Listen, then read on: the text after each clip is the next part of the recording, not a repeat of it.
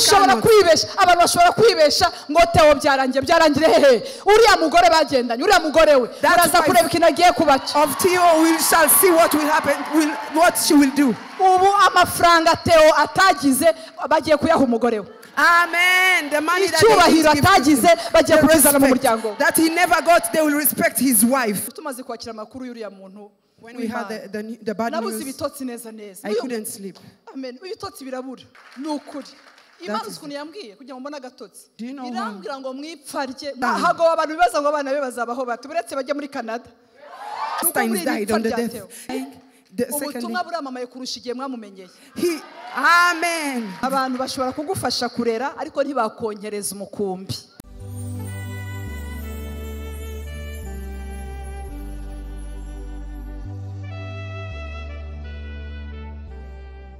Hallelujah. Jewe na Pastor Bernard twambaye amakulera amwe. Yes, ahagucyubahiro kuko uyu munsi urakomeye cyane. Hallelujah. Yes, ashimwe. Amina. Kandi Imana iguhe umugisha Pastor n'umuryango wawe. Imana ikomeze kuzamure kandi ikomeze abatakuzi bakumenye. Imana iguhe umugisha. Mwicarire Imana ibahe umugisha. Uyu ni umunsi nanone Imana yaturemeye kugira ngo tuwishimiremo. Today is a day God has created for us to rejoice in it. Kandi turaza kuwishimiramo n'ukuri. And we will rejoice in it indeed. Sinzi ko mikoro yemeze neza ariko ndizeye ko ari amahoro. Amen. Yes, ashimwe. Amen. Tunejejwe no kubabona mwese. We are happy to see you all. Uyu ni umunsi nanone. Today is a day. Tugiye kuvuga amagambo ariko nubwo ntabwo tuyerekeza ku bantu bamwe ahubwo turayabwira iteraniro kuko twese twarahamagawe muri uyu murimo. We are going to address some words to you. Burya twarahamagawe ariko ntitwahamagariwe rimwe ariko igikuru nuko tuzi ko twahamagawe. We were all called not at the same time but we were all called. Ndashimira Imana. I thank God. Yatugiriye neza ikaduhuza. Who has blessed us and make us to meet. Ndibuka Imana impamagara ntabwo yambwiye ngo uri bishop cyangwa se ngo apotre. I remember when God called me, he didn't call me as a bishop or an apostle. Yarambwiye ngo nkugize umubyeyi. He told me I made you a mother. Nijyo jambo nishimira kurusha ibindi byose umuntu yanyita. That is the word that makes me rejoice more than ntakwiriye ububyeyi ariko Imana irambwira ngo nkugize umubyeyi. God made me a parent. Iryo nijyo jambo Imana yambwiye. That's the word that God told me. Hanyuma hashize igihe. After some time. Ndahano ndyamye. When I was somewhere asleep, I saw lights in that room. And then I saw a word that is written in French. Berger says umwungeri. Umwungeri, shepherd.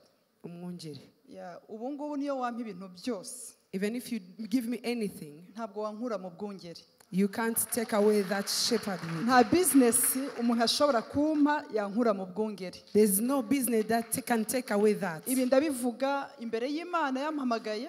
I say that in front of the God who called me. Kuko uko umuntu agenda akura agenda asanga kubahisha Imana biruta abantu. As people grow, you know how important it is to glorify God. Imbere y'Imana yampamagaye. In front of my God. Irabizi ko nta kindi kintu kindutira kuba umwongeri. He knows that nothing else is more important than being a shepherd. Nta bucuruzi. There's no business that can take away that from me. Amen. Amen. That there's nothing from this time that can take away that from me. If God tells me to lead a room of prayer, because there are hearts of people, I can be satisfied just the way I'm satisfied here. This I say because I was satisfied. I was contented. I am contented because I'm serving God. I want you to love serving God. Serving God, it is bitter sometimes, but after some time, you see the results. But even though it is bitter, you always have a heart that is firm. That is firm. za mbaraga zo mu mutima Yohana yari afite. The power of the heart that John had. Ziriya mbaraga Imana iziha abantu yahamagaye. That power God gives it to people he has called. Nta kintu na kimwe. And you feel there's nothing else cyagukura mu muhamagaro w'Imana. that can take you away from the calling of God. Ndashimira Imana ko yangize bergère rero. I thank God that he has made me a shepherd. Buriya abantu bajya bareba umurimo wagutse ngo kubera ko umuntu afite ibiterane hanze yasohotse mu gihugu yagiye.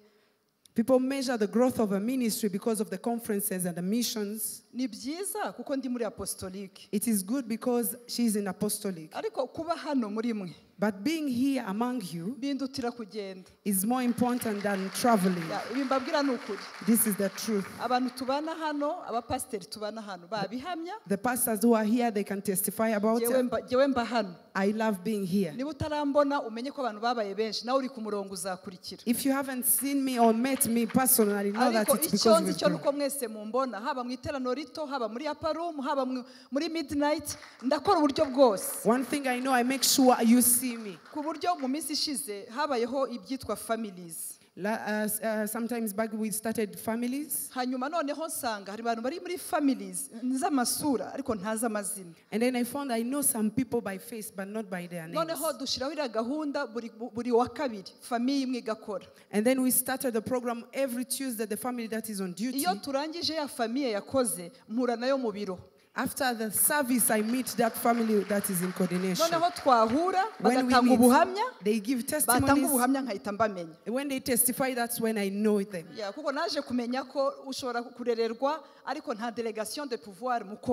I know that you can be nurtured somewhere, but you can't breastfeed. People can help you nurture your flock, but they can't breastfeed it. Apostle is here for you. I have nothing else except the word of God. Hallelujah. I don't have any other breast except the word of God. There is no other breast milk except the word of God. But the word, you hear it from many places. But when you hear it from the one who is called for your life, your life changes.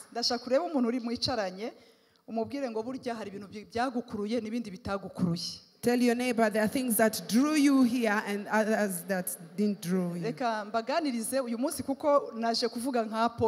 I'm here to talk as an apostle.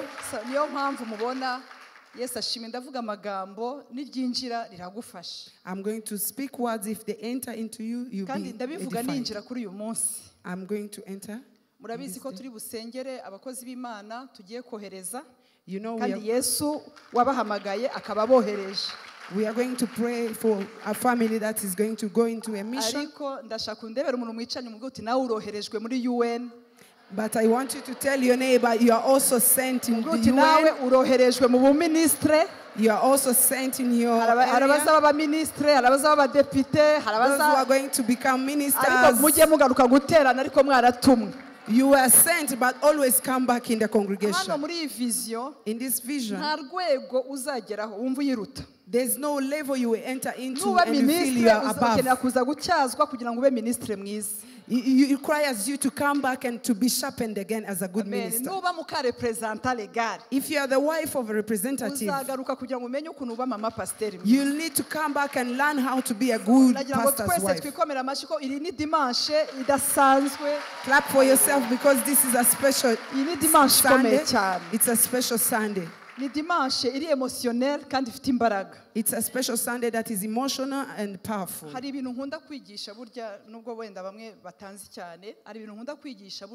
There are things that I love to teach about. And when I'm teaching about it, I'm edified myself. I love teaching on a wedding day.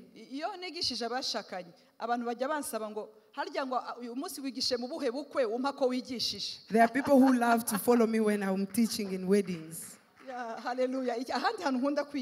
A second place where I love to teach. When I'm teaching leaders or people God is going to use. I don't search for those words. I feel it comes from me. I feel I have something. I believe that a calling doesn't start but get born. Things that started stopped. But things you bore are still alive. Amen. We are in a calling that was born, but not a calling that started. And it requires someone to give birth to it. That's why the Bible says those who are not born by the will of flesh or blood. That's why we need to obey God. Yes, Ashim. Amen. Yeah, ntabwo nemera yuko tugomba kuba like a secular church. I don't believe we have to be a secular church. It's not church but something. Amen. Yes, Ashim. Amen. Yes, Ashim. Amen. Ntabwo we are not slaves. We are sheep. You cannot be independent as a sheep. They are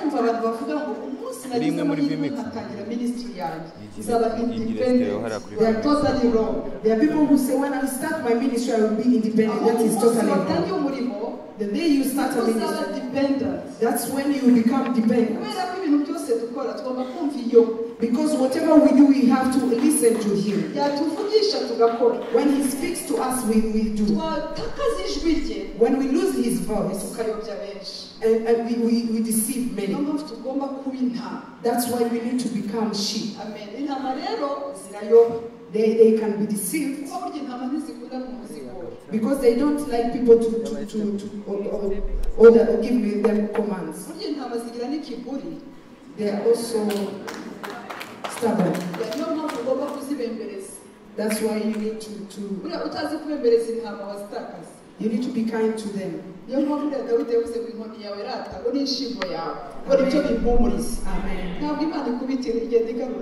God doesn't beat us. He brings his rod, but you come back. For you to be beaten because you've gone out. Nothing will happen to you. He will comfort you. Amen. Amen. Hallelujah. Amen. Hallelujah.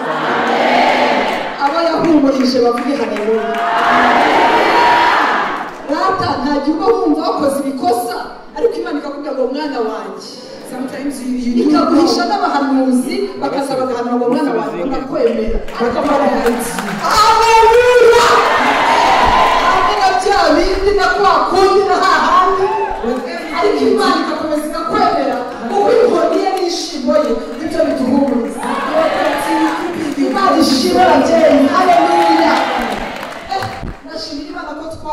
God that is not teacher Gerard. Hallelujah. Amen.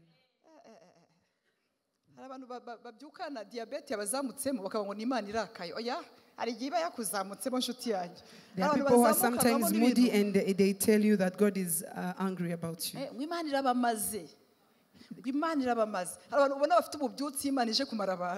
There are people who are moody and say, hallelujah. bad words. And they prophesy about your death. I'm sorry. Yes, hatagira umuntu urakara. Amina vuga haleluya. Amen. Reka mbabwire iyo mubona ibintu by'Imana biri smart ku buryo. The things of God are smart. Igihe cyose iravuga ngo hari ibyo mbashima yarangiza ati ariko hari n'ibyo mbagaye. He always thank you for ariko Imana igaya itagira n'umunsi ishima ntabwo ariyo twakurikiye. Amen. The God twakurikiye ijya yibuka rata n'igihe. He's not a God, but he always appreciates us. Dimanche ni special muri dimanche zose. Amen. Inkoni ye n'ishimbo ye bizahora bibahumuriza. He will comfort you. His rod and his staff will comfort you. Amen. Amen. Reka rombabwire mbere yuko tujya mu ijambo. Before we go to the word of God. Uyu munsi ukubiyemo ibintu byinshi. Today we have so many things. Kandi dufite isaha yose. And we have a whole hour. Yes, turayifite. Amen. Ndashaka kugira ngo tumenye hari ibintu abantu bajya bumva bakumva ngo amavuta amavuta urumva n'abantu babyivugira kuko tuva mu bihugu bitandukanye. So no umva umuntu abivuze mu buryo udashaka ntabwo bivuga ko atari byo. Bituruka naho mu Cyongereza aravuga ngo under the anointing. In English we say under the anointing. Yes, ashim. Ni ya mavuta asukwa kuri Aaron. It's the anointing that is ari muri Zaburi 33 on Aaron akamanuka that flows akamanukira ku bwanwa on his beard. Gusigwa burya bisaba ubwanwa. Anointing needs a beard. Hari abantu baza ngo mwadusize natwe ko nkabona nta bwanwa buramera. There are people who come and they want to be anointed yet they don't have the beard. Nkashaka ko ubwanwa buza nkabona ntabwo. They want it to grow but it doesn't come. Ubwanwa ntabwo necessairement bivuga ko ari ubugaragara hano ariko mu buryo bw'umwuka gukura. It has to show spiritually. Amen. Bimanukira mu bwanwa byarangiza bikamanuka. It flows from the beard ku musozo up to the edge, ni hano ku musozo up to the edge w'imyambaro ya Aaron, of the garment of Aaron. Nugira amavuta adafite umusozo, if you have an anointing that doesn't have an edge, azakwica. That anointing will kill you. Ntabwo ibintu byose wabisigirwa. You can't be anointed for everything. Niyo mpamvu ubona uyu munsi ikintu kinaniye abantu. That's why you see some people fail today. Ikintu kinaniye abantu ni ukwemera ko hariho abantu basigiwe bimwe abandi basigirwa ibindi. It's because some people were anointed for some areas and others for other areas. Kivunya abantu kirabamaze. It is not easy for some people to understand that. Ugasanga umuntu yabona umuntu wigisha asetsa abantu bakavuga ngo n'umukomedian. Ntabwo ari umukomedian, afite ubuntu bwo kubwiriza abantu bakisekera. If someone has the gift of making people laugh, he's not a comedian. Usa nk'uwarakaye ufite icyo apfana n'abakerubi. And there's another one who can come and is very tough. Uwo muntu akorera Imana nk'umuntu wari umuravumba. That person serves God as tough. Uwo muntu aba afite amavuta nawe. That one is also anointed. Balance. For the church of God to be balanced. Because the church of God cannot only take and we cannot always honey. We also need we also need greens. What is bitter helps us in detox. Amen. Hallelujah. Amen. Hallelujah. Amen. Yes, dore ibintu by'imishatsi sinjya mbimenyera. Bino bintu. Birumfashe, bino bintu ndabizabigirana. Bifata mu myenda. Niyo mpamvu mporana za ntuza zanye ndabigira ntera. Ariko riri waretse. Hallelujah. Ariko ndafashijwe mo kabyara mbabwira. Nanjye nahamagawe ukuri ba ntagufashije nuko nahamagawe. Yes, ahabwa icyubahiro. Je ntabwo nakwirarira. Bamwe abantu bajya birarira bakarwara mu nkweto bakaremba. Ntabwo nakwirarira. Kandi ngo uzikuremo. Yes, amina. Yes, ashimwe cyane. Hallelujah.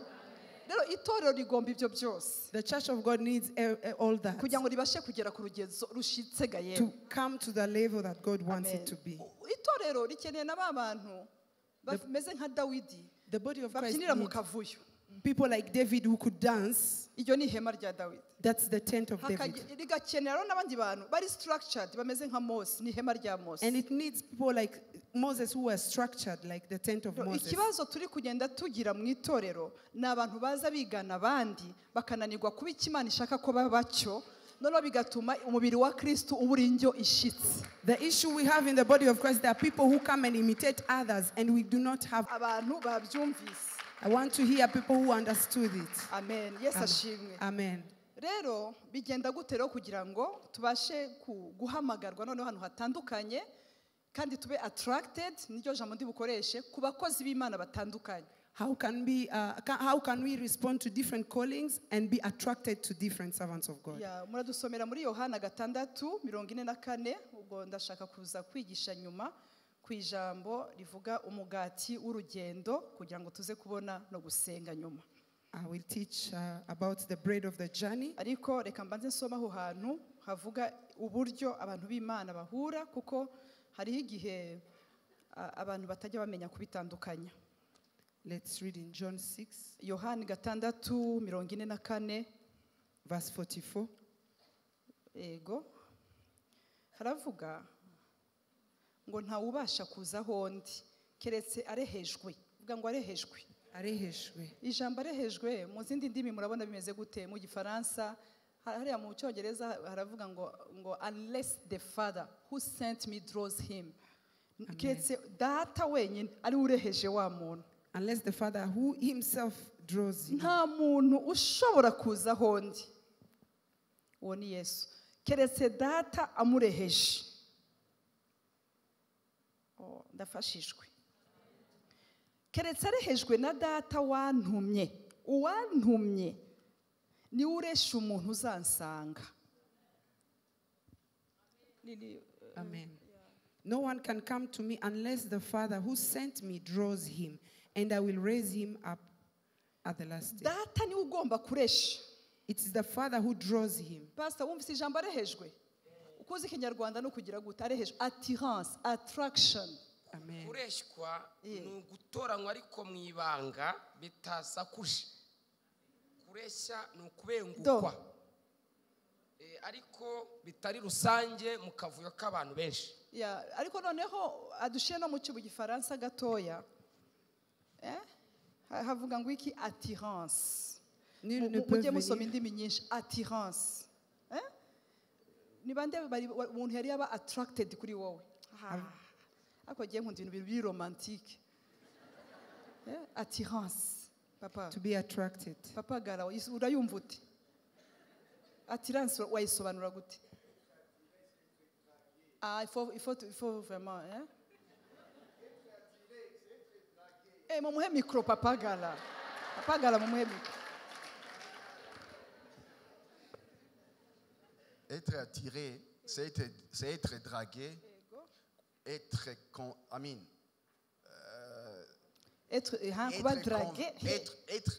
s'approcher, donc s'attirer, s'attacher, mais il y a un facteur d'être dragué. Un facteur yo kuba dragué.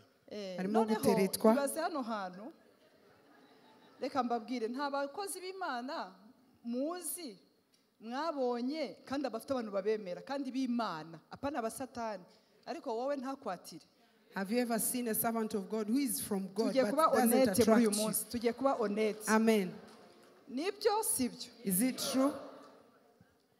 Hari n'igihe ugira ngo urarwaye, hari n'igihe ugira ngo ufite ikibazo. Sometimes you think it's an issue with you. Ukabona abantu baravuze ngo uyu nguyu ngo ni wa grave ngo prophet major ndavana Imana yanyu. Others accept that person and they say he's a great man. A man of God. Kandi afite abantu bamukurikiye kandi ni umuntu w'Imana. That have followers. Ndashaka kureba umuntu muri icaranye mu gute akaba ari umuntu w'Imana. A man of God. Ushobora kuba ntakwemera ariko uri umuntu w'Imana. You may not accept that person but that person is a man of God. Akaba uw'Imana. A person of God. Ugashaka icyakuruye abantu bose kuri uwo muntu. And you wonder. Ubona ko magaza aha muri aha mwese muvuga ngo mana ikintu kiri muri apostle ugasanga ugiye kukibwira umuntu ugasanga urubabwira umuntu umeze nk'igiti. Sometimes you may think others are attracted to apostle as you are. Amen. Amen. Uzi icyo bisobanura? Do you know what it means? Uriya muntu wagukuruye, that person who attracted you, hari ikintu cyawe afite. That person has something for you. Hari ikintu cyawe afite. That person has something for you. Niyo mpamvu uwo muntu, that's why that iriya attirance ntabwo ari ikintu gipfa kuba kiba kiri mu mwuka. That attraction comes from God. Mumpera Imana icyubahiro sa. Amen. Yes ashimwe. Ukavuga ngo giye uriya muntu nubwo ntajya sinzi ikintu gihora kimungururaho. And you wonder, I don't know why I always go. There are people who no longer change their channel because they were attracted to apostle. But others can say, why are you exaggerating? It's not about the churches that are neighbors. The issue is the person who attracted us. It's not you.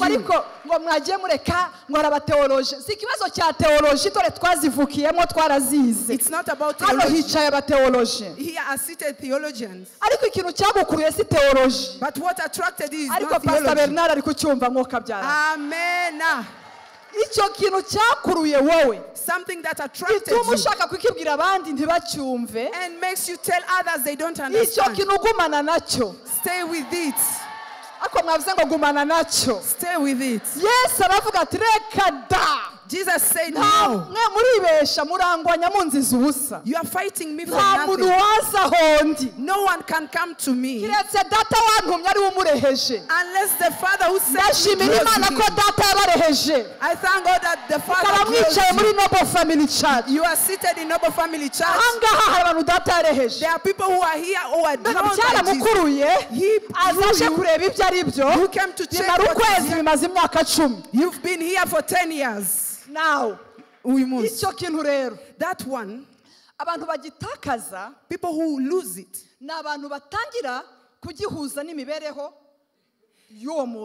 there are people who take that attraction and linking to the life of the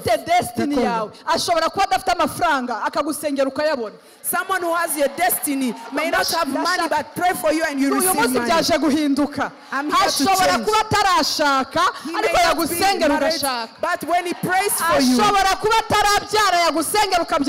he may not have children. The issue is not how they are. Hallelujah. The issue is not the way they are, but what is in them. Amen. That one, when you try to understand it and ask questions from others, when you seek for explanations from others,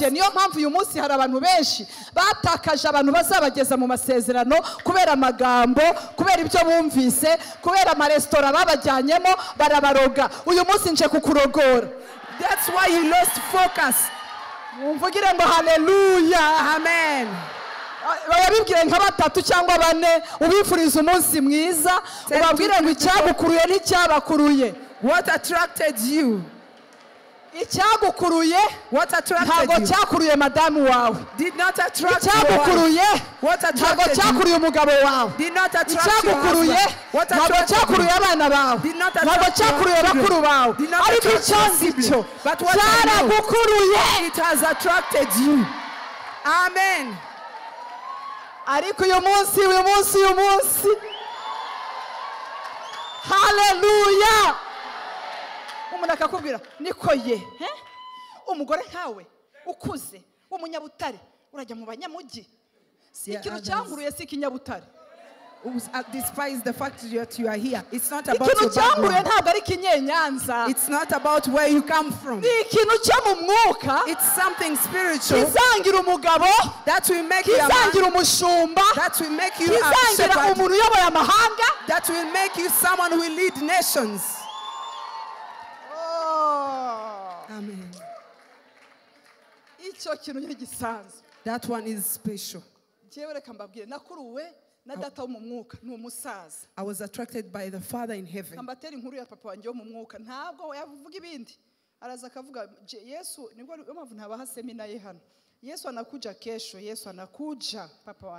My spiritual father, Jesus is coming soon. Just says like that. Hallelujah. Amen.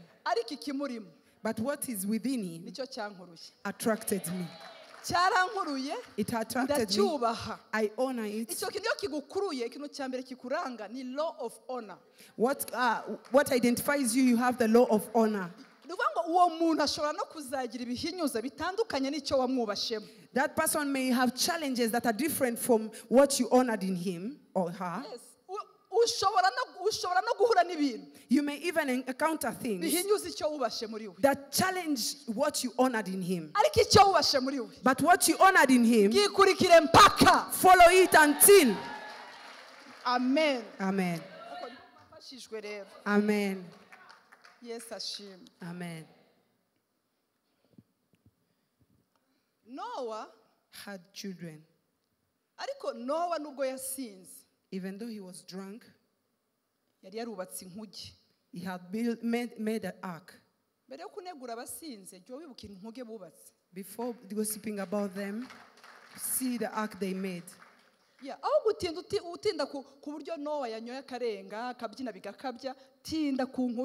Even instead of speaking about his drunkenness, speak about the ark he made. Speak about the ark. He was the only one available to make it.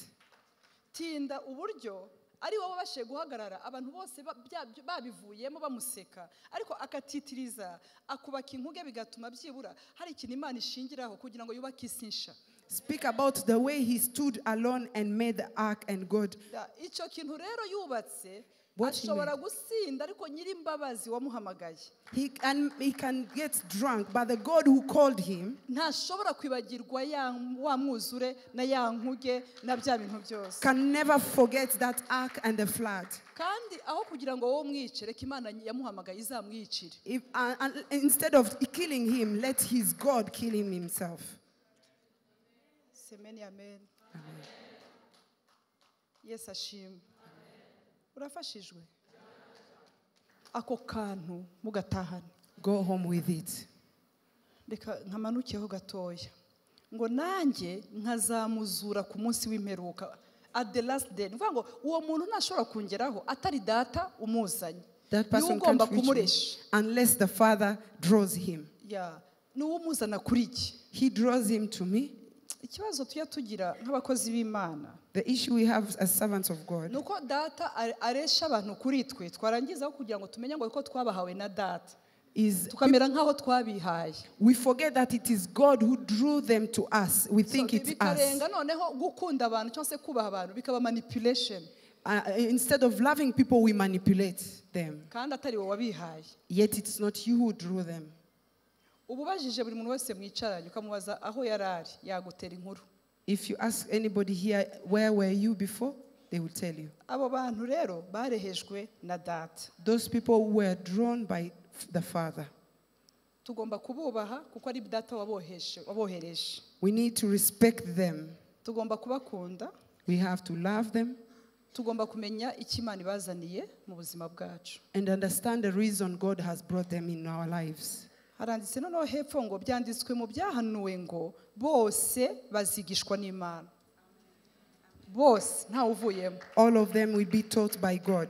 Mukomye mashi makeya kubera ko abantu bakunda cyane kwigishwa n'abantu ntabwo bakunda kwigishwa n'Imana ariko reka nkubwire amwe mu masomo azakugumamo na Imana yakwigishije. The sermons you will always remember is the one that God gave you. Nivuga ngo apostle nkuba ari kukwigisha ariko ibindi kukwigisha Imana ishobora kubidevelopa muri wowe bikaba binini. What I'm teaching you today, God can develop it and become bigger.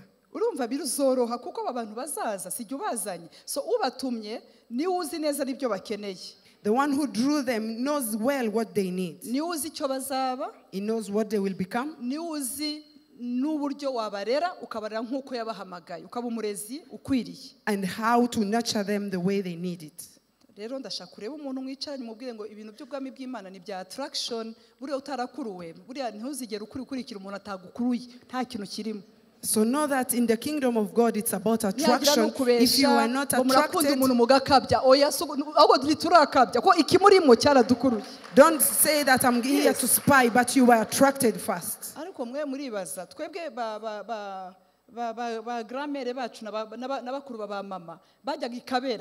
Our grandparents used to go to Kabera.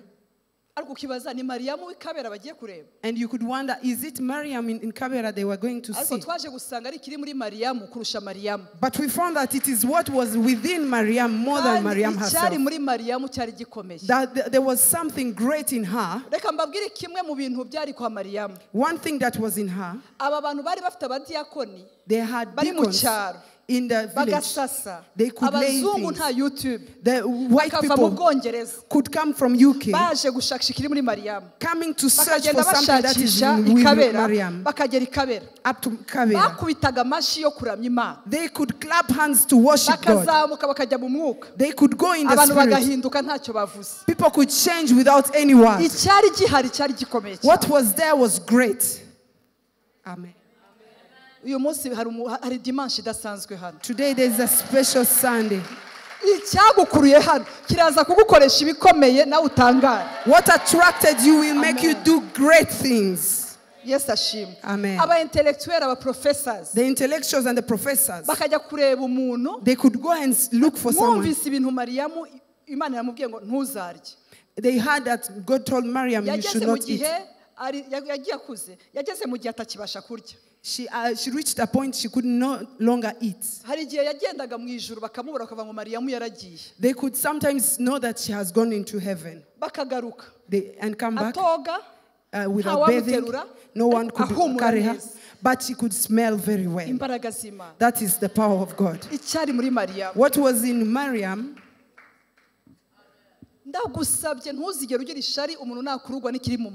Don't envy someone because of what they have within them. When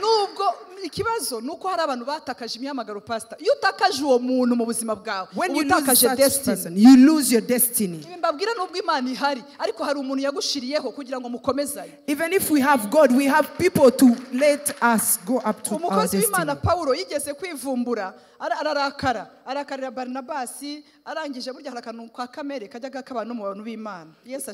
One day Paul changed his mind about Barnabas. I wanted to teach today as a leader. Amen. Amen. Hallelujah. Amen. Amen. Let me tell you. Paul looked at him when he had gone to visit all the cities. And he told Barnabas and John Mark and told them, last time you left me alone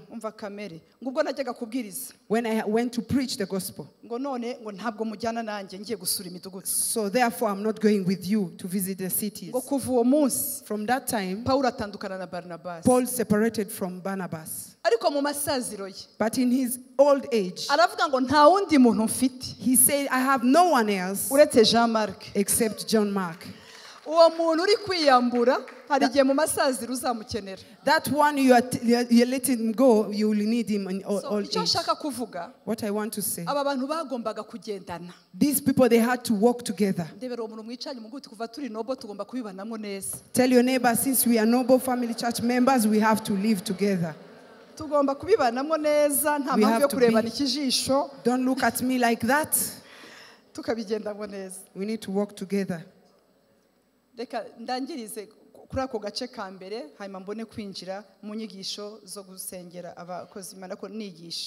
me teach about this part. It's Elisha who followed Elijah. I want to first lay some foundation. People should know.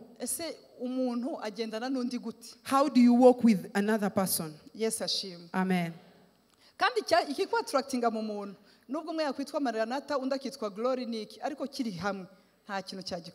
When there's togetherness, nothing can separate you from each other. Amen. Yes, amen.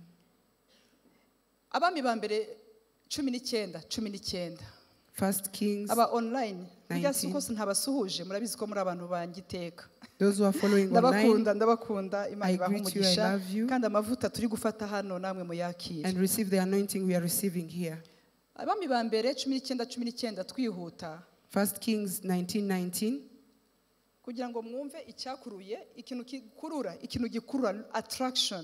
For you to understand the attraction.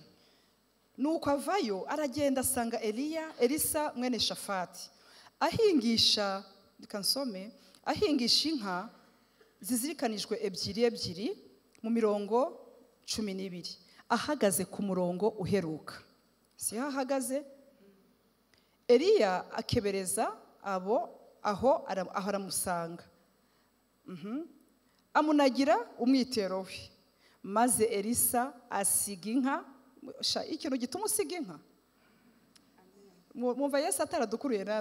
What can make you leave your ox? Aho arirukanka akurikira Eliya aramubwira ati ndakwinginze reka mbanze ngiye guhoberana na data na mama kameme mbone kugukurikira. Umfati nawe aramubaza aramubwira ati subirayo hari icyo ngutwaye. Erega hari abantu benda kutwica abantu babo baradukurikiye. Yaramubwiye ati against people who followed us. Mwavuze ngo amen. Amen. Ko mwavuze ngo haleluya. Amen. yaramubaje mbabarira tuganire. He asked him, hari icyo nagutwaye? have I done anything to you? Umuntu ufite icyo kintu nta recruiter. Someone who has that, you don't recruit. Ntabwo babyumvise. Ahubwo ikimurimo kira recruiter. But what is within you recruits. Mwavuze amen ako kantu kakaryoha. Amen. Ntabwo wakumvise? Amen. Yaramubajije mbabarira. He asked him. Erega ngo yamusanze ahagaze ku karongo ka nyuma. He found him at the last line. Ariko icyo nkundira Elisa nubwo ari ku karongo ka nyuma tujye twitandukanya n'abandi yari agahagazeho ntabwo yari yicaye. Even though he was at the last line, he didn't sit but he stood. Nubwo waba ugeze ku karongo ka nyuma. Even if you are on the last line, ikunda abantu bakomeza guhagarara. God loves people who continue standing. Ariko abahagaze byakomeye bavuze ngo amen koko. Those who stood in the hard time, amen. Yari ahagaze ku karongo ka nyuma ariko ahagaze. Even if it was the last line, he was standing. Nubwo wahomba nubwo amadeni yaza nubwo umuhamagaro wagusharira komeza uhagarara. With all the losses, all the bankruptcy stand. When he goes amunagira umwitero. He threw the mantle to him. Nta mpamvu yo kubwira umuntu ngo ari kunguriya mwitero kucya umuhaye nguriya arabikwiriye ngo urabona ngo ari ukwiriye ntabwo ibyo bikureba umwitero wamunazeho. We don't need to question the mantle. Kandi uwo mwitero nawe kunagweho uyu munsi. May it be thrown to you too. Ariko kuvuga amena n'ururimi rw'abarokore. Ijambo amena riravuga ngo bibe bityo. Amen means let it be like that. Amen. Amunagaho yigendera. He threw the mantle and went. Kumbi cyari mu mwambaro. But what was in the mantle? Cyari mu mwambaro w'uyu mugabo. What was in the mantle of Elijah? Yesu we cyari muri uyu mugabo w'umunyamasengesho. What was within him? Cyahinduye ubuzima bwa Elisa ibihe byose. Changed the life for Elisha. Ni dimanche abantu bagiye guhindurirwa ubuzima. This is a Sunday that people's life are going to change. Guhindurirwa. Change. Iki kintu, this thing, iki kintu kigukoraho that touches ugahinduka umusirimu wari umuturage. And you become iki smart. Kintu kigukoraho this thing, ugasigara uvuga English. You start speaking English. Iki kintu gikora when it touches you. Umugabo witwa Osborne, a man called Osborne, yagiye kuvuga ubutumwa I Buganda. He went to preach the gospel in Uganda. Umusemuzi we sinzi ukuntu byagenze. His interpreter, I don't know how. Pastor Kayanja, then Pastor Kayanja, we yari yaje just azanye umutaka aje he had come just to support. Ariko abona ngo umusemuzi ntibiri gukunda. And found that the interpreter was not working well. He started interpreting. Uko asemura. As he could interpret. Uko ari gusemura. Just the way I'm interpreting. Amen. Hallelujah. Amen. Uko asemura. As he could interpret. Uyu muntu uri kunsemurira ni umuyobozi wa Akasha family. Ariko uyu mudamu arayobora neza mw'abantu. Amen. Family iri ku murongo. Numwababonye ngaba. Ndashaka kuvuga ngo bikola munange birakora. It works. Yes, Amen.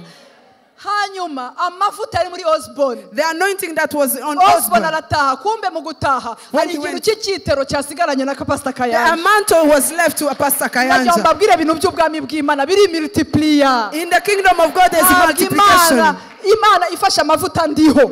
If God takes the anointing that is upon it can't be left to igihombo. It would be in vain. That anointing has to go to America. It has reached there.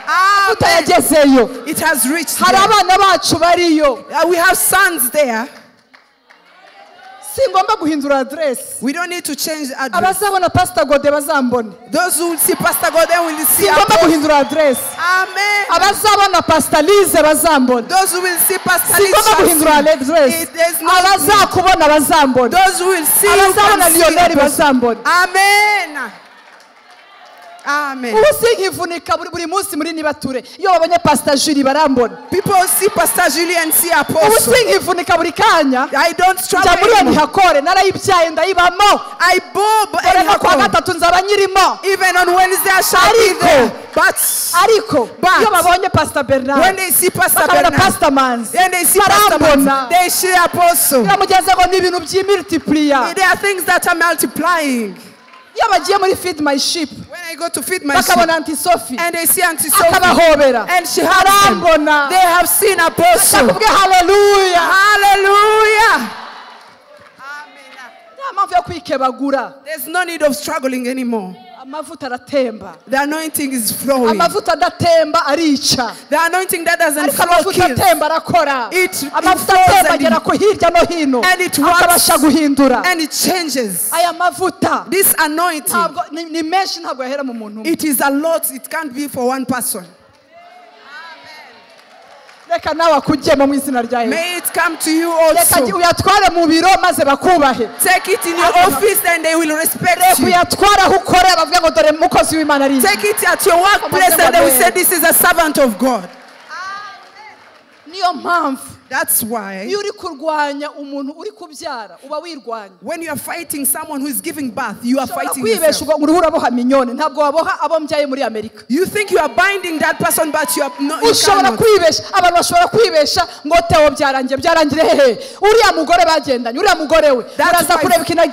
Of Theo, we shall see what will happen, what she will do.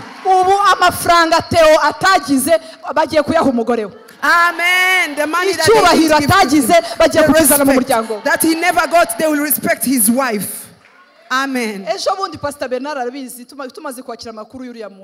When we had the bad news, I couldn't sleep. I couldn't sleep.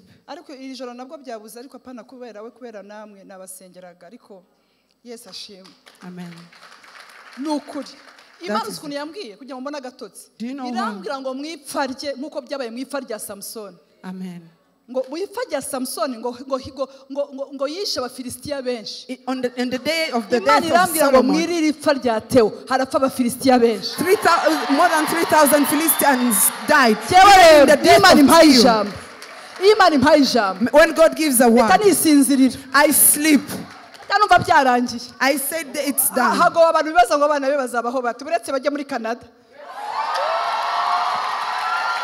There are people who are wondering how his kids will live. Yes, way. Satan ajya yibesha rero yakwica Yakobo ngo ariyongeza Petero. Mureke tuseke gatoya tumuzomere gatoya. Let us shame the devil.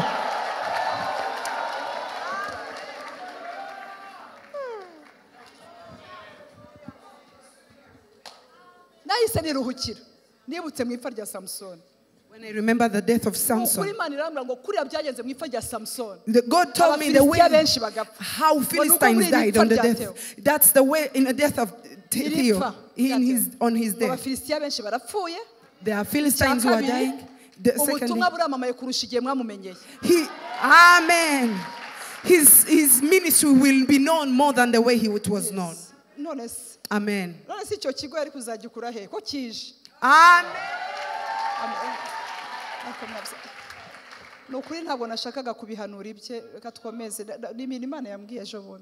Amen. I was telling you about you.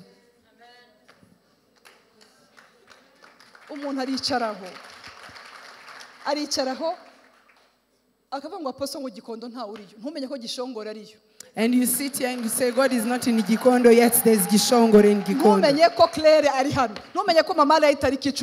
Amen. Let me tell you, it's going to multiply. It is going to multiply.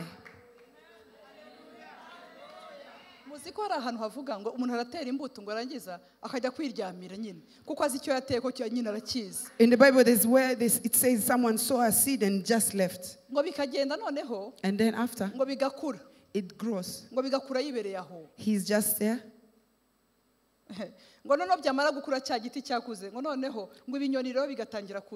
After that, the seed will grow and become a tree, and birds will come to that tree. The birds will come. There are birds that come when the tree has grown.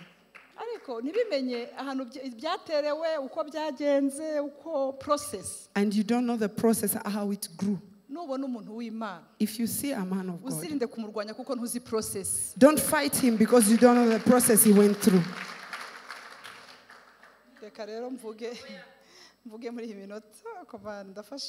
Amen.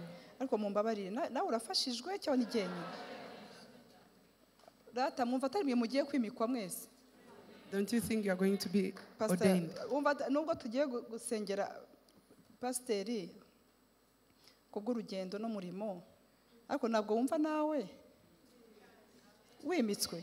Don't you feel like you're being ordained?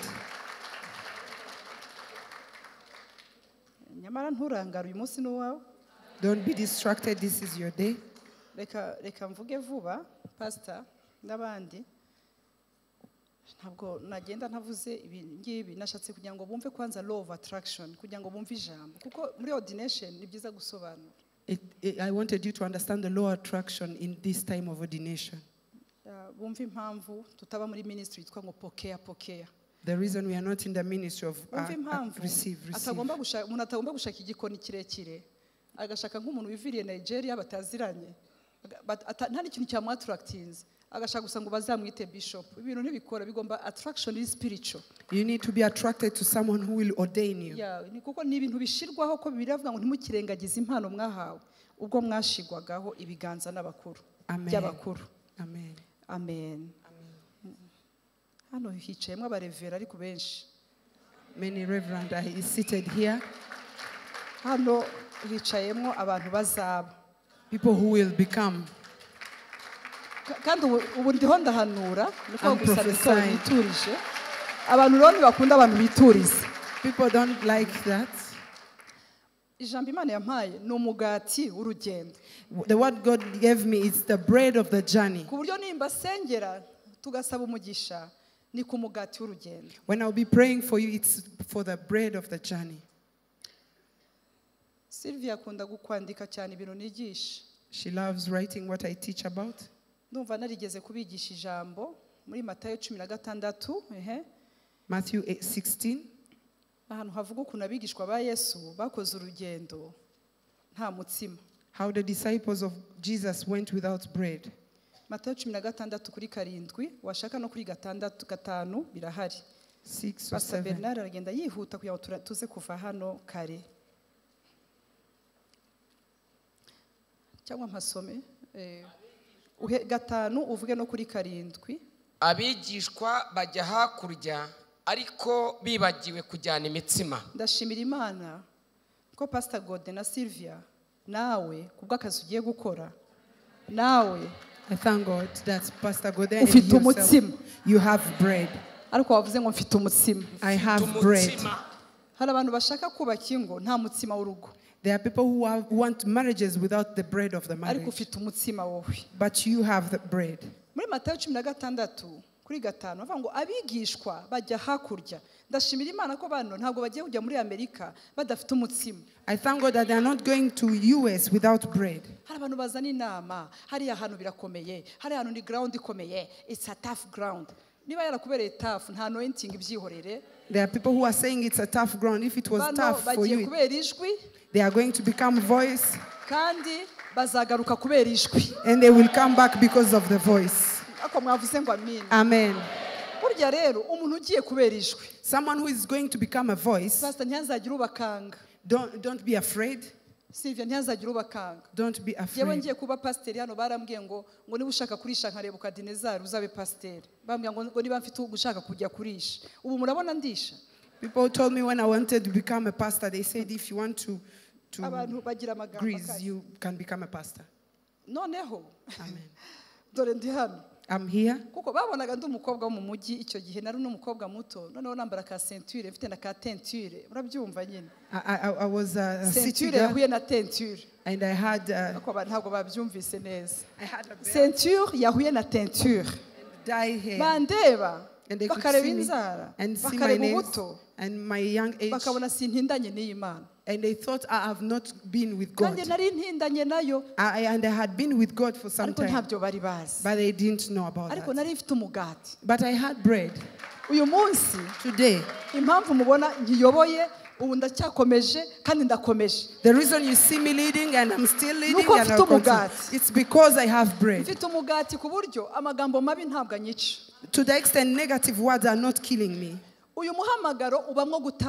This calling has rejection in it. There are people who can abandon him. Yet you are together. They abandon you. But because you have bread and you don't have bitterness, because you are not giving people bitterness.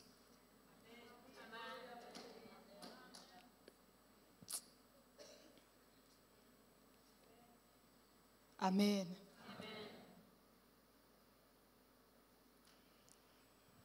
Mariko 8:14. Mark 8:14.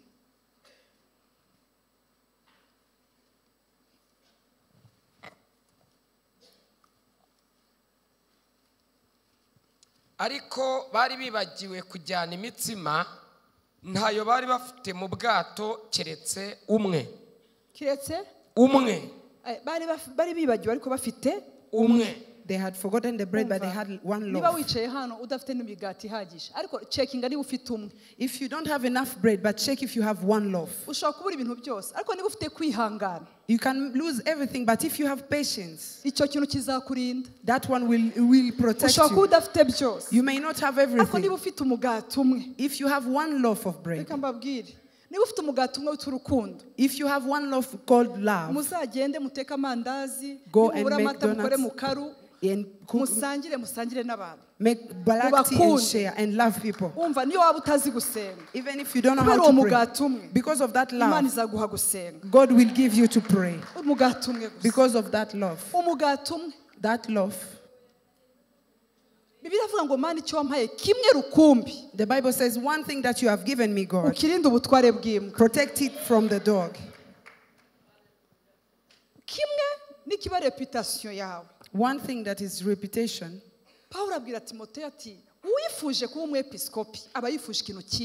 Paul told Timothy, if you wish to become a deacon, it's good. What you desire. I hear people saying they ordained me when I didn't desire it. You are grown up, you can't be ordained just like that. We didn't want to become, but now it's something we desire. Truly, being a pastor, it's not desirable. To leave your job. Pastor Bernard had a motorbike. And you come into this calling. And you desire. It is the Holy Spirit in you to desire it. This thing, when you have it and you desire it, and you stay on one loaf, and you say, God, these Christians of Noble, maybe I don't have the anointing of praying for people to get healed, but I shall visit them and comfort them. In that time, you may see the healings anointing starts working, but that one loaf goes with you. Amen.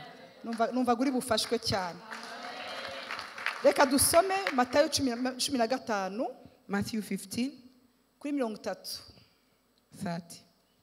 Kuri 30 ndiho ndihuta kugira ngo twihute 30:29 ubwo Yesu yaragiye ku nyanja y'Igalilaya nyine arazamuka umusozi. Hanyuma haza abantu b'ibirema rireka amasome vuba vuba, haza abantu b'ibirema, haza abarwayi benshi, nuko barambikaho ibiganza arabakiza. Yesu yarabakijije.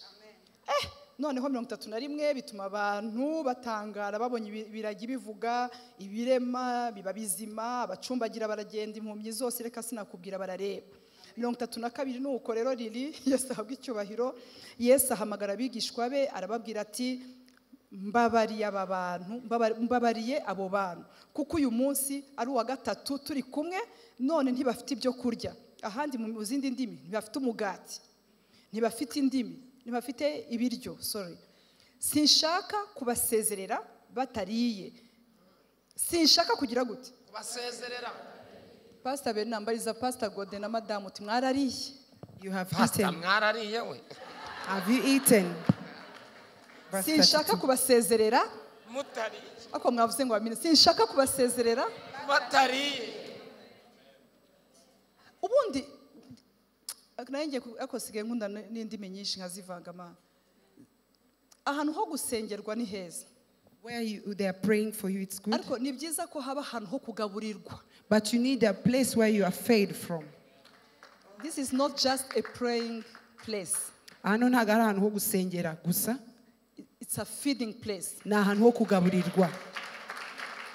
if you want a noble church, a growing church, feed the church. Feed it. Feed them. Uzarebe amatorero n'ibyumba byose bisenga bigaterura ijuru abahanuzi bagasenga ibiti bigaturika. Prophets can pray and miracles happen. Ibiti bigaturika. The trees burst. Ariko but ugasanga nyuma y'umwaka ya church ntihari. You find after 1 year there's not more church there. Bakavuga ngo ntiyabihamagare oya nta jambo. And they say they were not called. No, it's not about that. There's no bread. The bread we need is the word of God. Ndagusabye niba wicaye hano ukabuzi guhanura utafite ijambo uzashake umuntu ufite ijambo iruhande rwawe kuko ntuzatunga abantu utabagaburira. If you are a prophet and you don't have the word of God, look for someone who has the word of God and work with him. Amen. Ndagusengeye kura ndavuze ngo kura. I pray for your growth. In the name of Jesus, I pray for the church of God to grow. They will not grow. You feed them.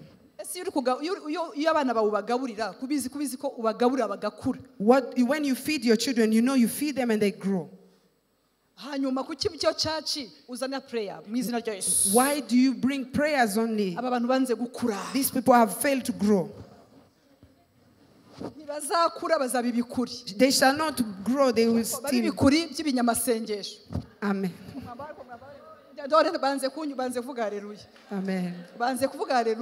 Amen. Amen. We don't grow by miracles. It's the feeding ministry. Pastor Gode na Sylvia bari izababeshaho. The food they were fed, Pastor Gode and the family, it shall sustain them. It shall sustain them. We go in the office and learn. We go home at 4 a.m. Hallelujah. Sinzi umuntu umwe nzamubabwira ikindi gihe yadusengeye ahantu ntavuze abango mahana uturasaba amajoro nituzarwara. Yes, abisho.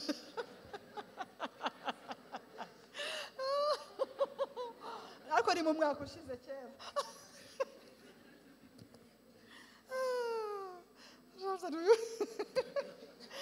Uturindira ubuzima.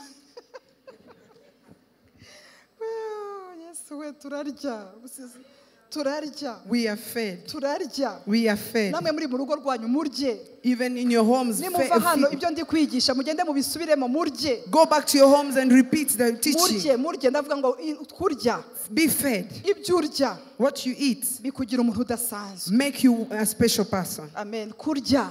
To eat. Amen. Nta niyo mpamvu abantu bose bakoreye Imana mu buryo butinze batinze ahantu barya. People who served God in a mighty way, they dwell in a place. Yes, ahamagara kuri 32 abigishwa barababwira ati mbabariye aba bantu nyine nabisomye kuri 33 abigishwa baramubaza bati muri ubu butayu nawe muri ubu butayu twakura he imitsima ingana ityo yo guhaza abantu bangana batya. Bivuga ngo urusengero rwa Yesu rwari mu butayu. Means the church of Jesus was in the wilderness. Ariko muri iyi minsi abantu bashire insengero ku makaburimbo abantu ntibageyo. Today people have the tarmac and they don't come. Ariko Yesu byara ahantu nk'ibyumba mu butayu bwa Kanyarira. But for Jesus it was like in Byumba in the wilderness. Ariko abantu bakamusanga. But people could come. Abahanga bakamusanga. Great people could come. Kuko hari ikintu yari afite. Because he had something. Amavuta yo yafite pastor. When you have the anointing. Aho waburi hose. Wherever you are. Birakora. It works. Birakora. Amen. 34 Yesu arababaza ati mufite imitsima ingahe? 35 ategeka abantu bose ko bicara hasi ntabwo warya uticaye. You cannot go anywhere unless you sit. Abantu benshi uyu munsi barashaka kugenda kurya bagenda. People want to eat as they go. Ako no muco nyarwanda ntutwemera kujya tugenda genda. Even in our culture, we don't eat as we are walking. Table manners. Ababyeyi bacu batwishe icyo bita table manners. Our parents taught us table manners. Yeah, kurya wicaye nibwo wumva ibyo uri kurya neza. When you are fed as you are seated, that's when you feel it. Mwibanze mwicare. Yenda iyo mitsima 7 n'udufi arabishimira arabinyamanyagura abigishwa be nabo babiha abantu bose bararya uti bose bose bararya barahaga bateranya ubuvungukira busigaye bwuzura ibitebo 7 ukarindwi n'umwuzuro 7 is the accomplishment. Abariye barabaga bapana abana barabaga 4,000 abagore n'abana batabariwemo asezerera abantu yikira mu bwato ajya mu gihugu cy'Imagadalani. Reka mbabwire hari ibintu bitatu kugira ngo mitemba hamagara. There are 3 things. Ikintu cya mbere ni umutsima. The first thing is the bread. Ndumva harano muzi muri Samuel wa mbere 10 Samuel yabwiye Sauli ngo ngwino nkumvisha ijambo wo n'umutsima. Samuel told Saul, come and hear the word. Icya kabiri ngo namusiga amavuta. Secondly, he anointed him. Yabanje kumwumvisha ijambo. First of all, you heard the word. Nuhura n'umuntu ugusiga atarabanje kuguha ijambo. If you meet someone who anoints you before giving you the word, ntacyo azabakumariye. That anointing will be in vain. Kuko namavuta agiye gukora muri empty nose. Because it's the anointing that is working in an emptiness. Ariko umutsima murawufite. You have the bread. Icya kabiri. Secondly, na amavuta. The anointing. Amavuta niyo yatumaga bamusanga mu butayu. That one attracts people in the wilderness. Iyo ufite amavuta. When you have the anointing, ntabwo wisobanura. You don't explain yourself. Aragusobanura. It explains you. Iyo ufite amavuta. When you have the anointing oil, you don't fight. Arakurwanirira. It fights for you. Amen. When you have the anointing oil, even if you are silent, it speaks. Even in your silence, it works. The anointing gives you to stand in front of your enemies and they clap for you. That is the anointing.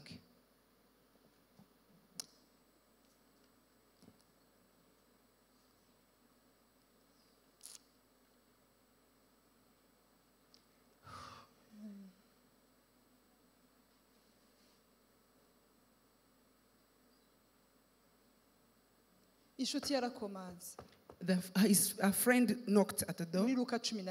In Luke 17. A friend said, is there any person with a friend who can knock at your door and ask you for 3 loaves of bread?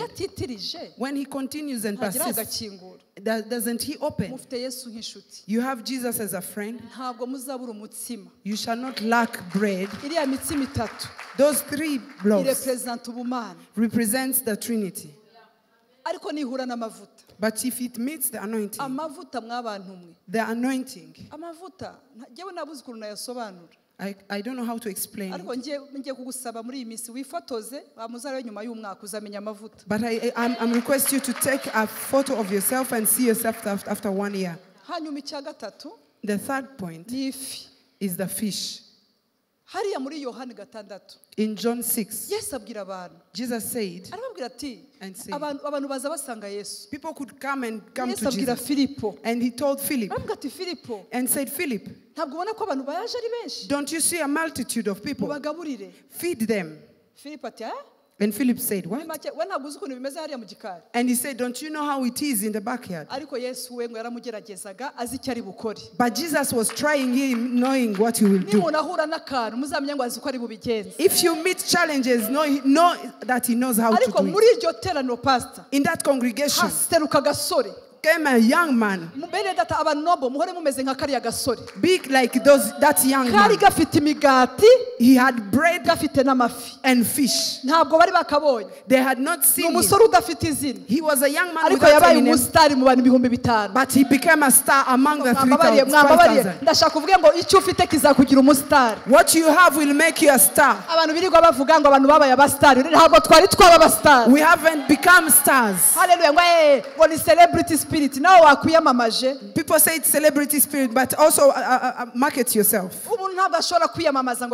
You cannot market yourself and it works. But a young man came. He had bread and fish. People lost their value because of what he had. God is giving you bread and fish. Hallelujah. Amen. Amen. Listen to what is a fish. The bread is the word of God. But fish is the life. God is not giving you only the word, but He's also giving you fish. You shall fish and it will come.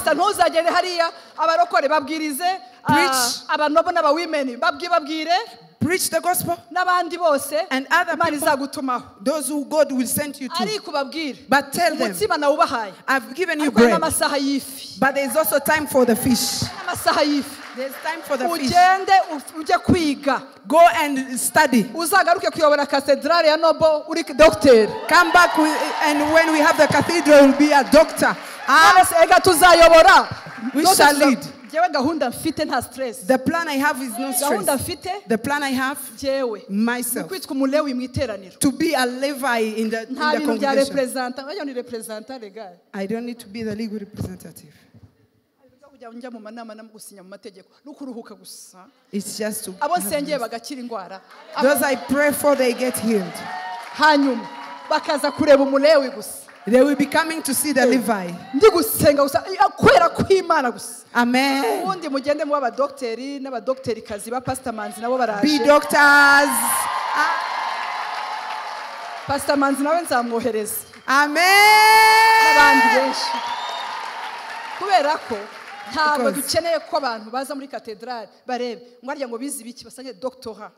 People will come to the cathedral and find doctors. Don't see the doctorate. Doctors like those ones who are seated here. Yes. Amen. Amen. Amen.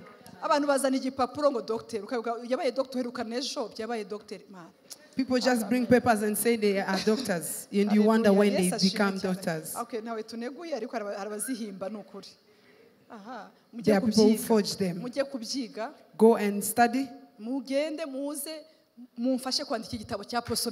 And come back and help me to write my book. These are the ones who will write it. And write it and sell it on Amazon. Amen. Amen. Amen. Yes, Amen. Ubu gahunda giye mfite muri retirement. Jewe ndashaka gukomeza kwiga psychology. I want to continue learning psychology. Ku buryo nabanza aba professor muri psychology. I don't know psychology. Amen. Amen. Nzajya ndeba umuntu gusa nkamwambya muvumbuye ahantu hose. Amen. Ariko mvuga ngo ni ibyo. That's it. Ubundi abantu badafite aho barara, badafite aho bajya babyakomeranye baze gusa tutarame. I will be wearing my high heels and gray hair.